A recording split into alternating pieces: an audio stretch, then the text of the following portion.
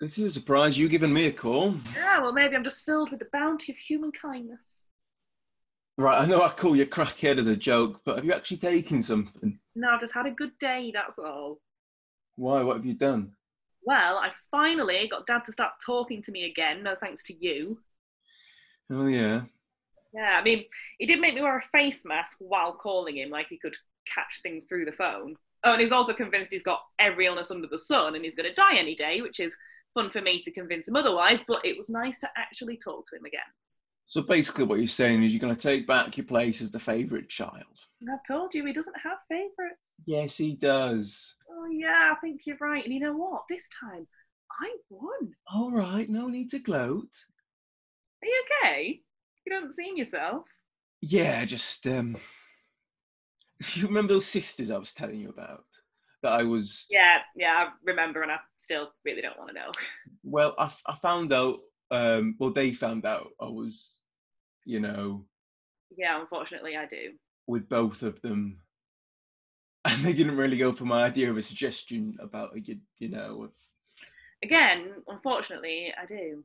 yeah. And I think the reason that they didn't go for it, and stay with me here, is because you're a bastard.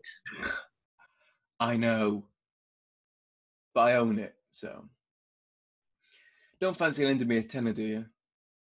You know what? I am feeling so good today. Yes, yes, you can. Are you sure you're not on something? I'm high on charity. Is that a thing? Well, I've been out this week with that poor Tom lot. All right. Yeah, it's going really good. It's nice seeing so many people willing to help as well. Oh, the people we go to are really sweet. So you haven't really met any crackpots yet, then? Well, there was one. No, that's me. She wasn't a crackpot, just a bit confused. She was just kind of wandering the streets and muttering about a guy called Ronald or Ronnie or something. But yeah, I got her home and she was fine. And I dropped off some shopping this morning and had a chat through the window. I think she just wanted someone to talk to her, really, or listen to her. Ed the Saint. Well, maybe you should come and volunteer with us. Put all that charisma to use. No, I'm good, thanks. Well, if you change your mind, you know where I am. Yeah. Anyway, I better go. I'm hosting a Zoom quiz in about half an hour and I need to get my props ready. No. Hey, you could come join in if you like. I'll pass on that. I think I'll binge some Netflix instead. Fair enough. Well, see you later. Bye, crackhead. Bye, you bastard.